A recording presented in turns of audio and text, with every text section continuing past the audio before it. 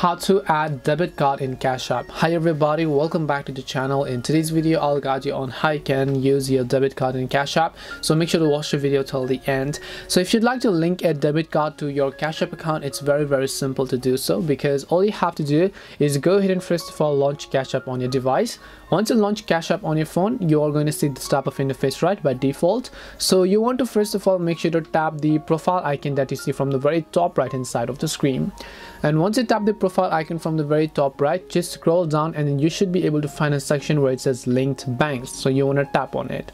Now here you'll find an option called linked debit card if you haven't linked already. So you want to make sure to just tap on the linked debit card option.